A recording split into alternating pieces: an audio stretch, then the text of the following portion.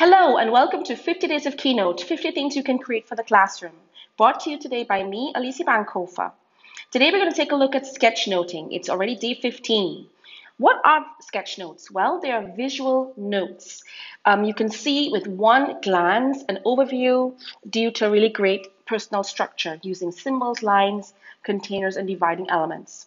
They are really a creative expression, but they're not meant to be or supposed to be art. In school, it's only natural to use sketch notes because students develop visual literacy, learn how to effectively communicate, and this in various scenarios. Why use Keynote? Because Keynote has some really cool tools, drawing tools, there's a brush, pencil, crayon, and being a digital tool, you can design, redesign, experiment with different things, and at the end, animate the drawings and export them as a movie, image, PDF, or even animated GIF. So what I do in the class, I usually have the students learn and practice combining text, images, and structure first, asking them to visualize words. And then I set a topic. So for example, I did sketchnote recipes. I showed them what it could look like so that we can see immediately the steps. And then they just took it from there.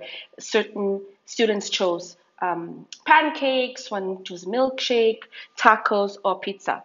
Lots of great creative ideas here.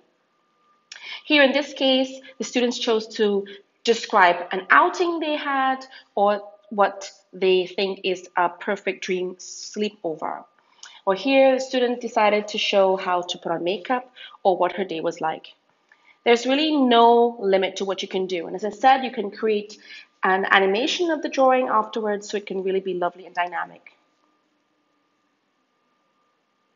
So if you want to go further, of course, you can practice drawing shapes and developing a visual alphabet, which is what I did when I started learning to create sketch notes, practicing containers.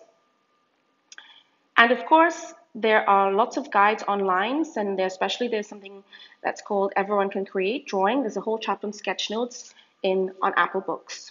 And I learned sketchnoting from 6 wonderful women who you can follow on Twitter. That's it. 50 Days of Keynote. All videos are on the Padlet and all Keynote files are at this file. Bye now.